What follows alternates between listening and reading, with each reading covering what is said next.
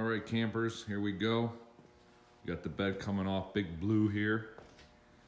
I was having some troubles with my phone recording this, but hopefully we got it fixed now.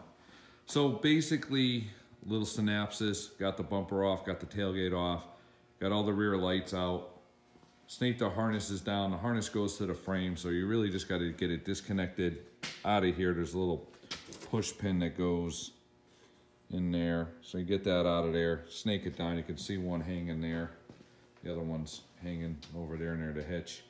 So basically, I pulled the bumper. It's junk. You could leave the bumper on. You don't have to take the bumper off, but that thing's no bueno. That's coming off. Strip the bumper, pull the tailgate, pull the lights. There's a little license plate bracket. You just disconnect the two wires, little connectors, pull the bracket off. Then after that, as far as outside, the only other thing, you got your filler neck. I stole the gas door off of here because the gas door, the bed I got doesn't have one. The one I got's not rotted. I mean, we got this though, that's rotted. The whole bed's rotted. But anyway, so basically, get underneath there and you're gonna have, I think it's 8. You're gonna have 8 total bed bolts. This is what they look like. Well, I'll grab this one because this one's got thread locker on it. So you got the thread locker. You can see we're in the rust belt here. So this is like one of the better looking bolts, to be honest with you. So what I did to get these out, I've done Fords, pulled a few beds off Fords. Fords are different. Fords have a carriage bolt, which is a bolt with a rounded head and a square on the bottom of the head there. Fords sit through the top of the bed. That square in the bolt goes into a square in the bed, and what it's supposed to do is keep it from spinning when you take it off the bottom. In theory, it's great, but in actuality, they spin inside the bed. So what you do with a Ford is, you go to the carriage bolt, you grind down the edges, get a little paint off the bed, make the bolt nice and shiny, take your little MIG welder, and you zap like 3 good dots, decent welds. Then get underneath there, and from this area, you always need a torch. You heat up the nut and you zap them right off. The Dodges are different. The Dodges have the nutsert through the bottom of the bed. So this nut, or this bolt I should say, goes through the bottom of the frame into the bed itself. So what I did is I just got under there with my trusty hot wrench, it's actually acetylene, and I heated the head of this bolt. So this baby was cherry. She was hot. Heated that bolt, and then I got my easy out, one of my easy outs. It basically just goes over this, mangled head of a bolt, and it, has teeth that grip into it. And first couple, I used a ratchet and wrench to crack them loose, and I couldn't believe how easy they spun once they were hot. So then after that, after the first 2, I started using my 3/8 air gun with an extension. These are like really easy to get to because the 4 in the front, 2 on each side behind the cab, they're wide open, and the other one's going down the frame, either mid-frame or towards the hitch. They actually have a hole through the frame, so you go straight up. It was actually a smart idea to do that, so you don't have to fight. And they all came out, every single one of them, except for one. One actually started to come out, and it came out a good amount. I was heating it. It got pretty hot. I hit it with the gun. It came out, and it was sticking out, about a 1/4 inch. And then I heated it some more, and it was kind of the easy out was spinning on the head, and I said, screw it, and I had the torch already rocking, so I just cut the head off. So I cut the head off. I probably won't even reuse these, but I don't know, for some reason I wanted to get them out in one piece. So I got them out, boom. So now, basically, got the bumper off, taillights out. We got the spare tire down. There's a little rod that connects to the spare tire winch.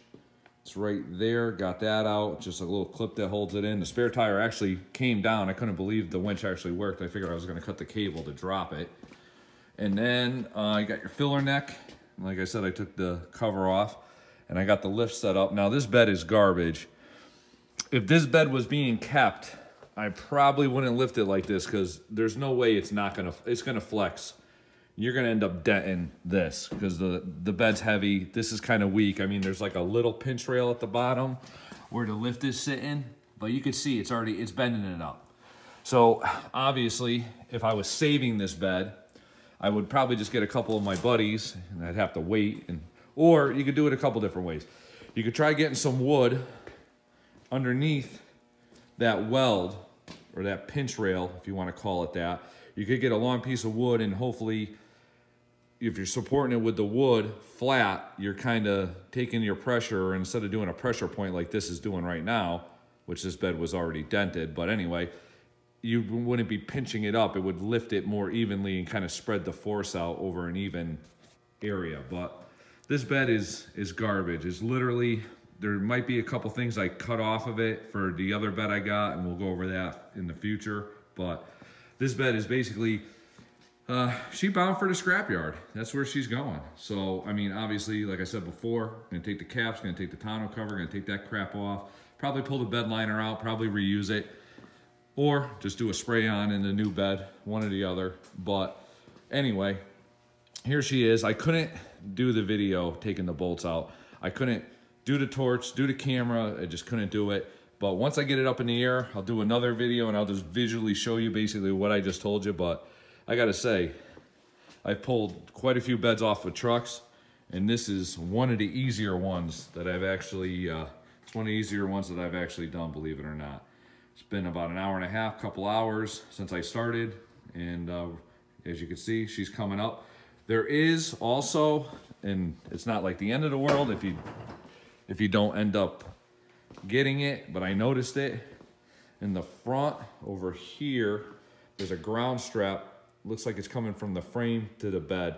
Just a 10mm like self tapper they send through it. You take that out.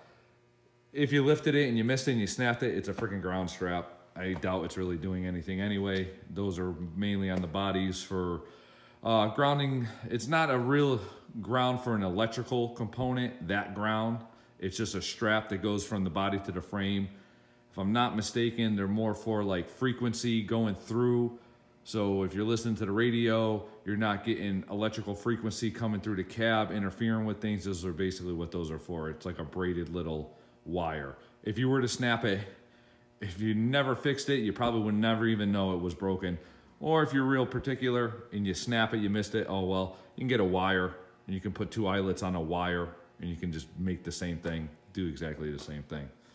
So yeah, we're gonna bring this baby up. I got the truck in neutral, so I started bringing it up and then I kind of rolled it forward just a slight bit so the bed's not near the cab, the back window. We don't want to damage any of that. Obviously we want that nice, you know, because this baby's real sweet.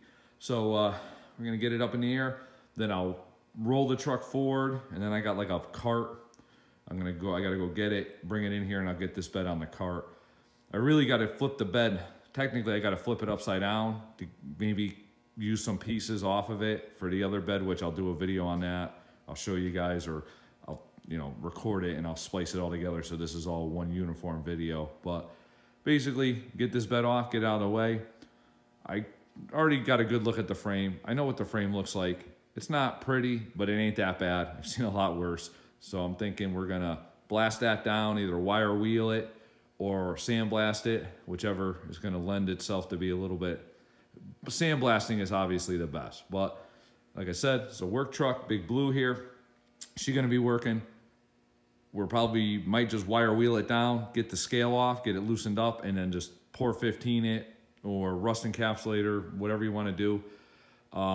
In the past, I've done like flat Rust-Oleum, and it'll last, but it doesn't last great. The port 15 lasts better, but that stuff's not even foolproof either. I've seen rust come back up through port 15.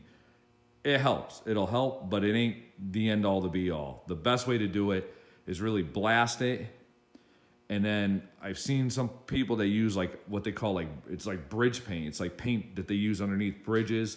I actually have a truck that was supposedly done to, that the frame was blasted and that paint was used. Maybe I'll try to show you some pictures or video of what that frame looks like. It looks mint. But basically, the best way, if I can, I'll blast it down, just get all the heavy stuff off, get it cleaned up, either a good coat of port 15 or some chassis saver or something, just to cover it. It's not gonna keep it mint. It's not a show truck. We're not going to Barrett Jackson with this baby here. This thing's gonna be working. It's gonna be, you know, rolling coal, hauling scrap metal, beating around town, maybe throw the doggies in there, you know, that's what it's gonna be. So don't gotta be pretty, but if the bed's off, you know, it'd be crazy not to spend the time to clean the frame up and make it nice. So just wanna go over that, and we'll keep trucking.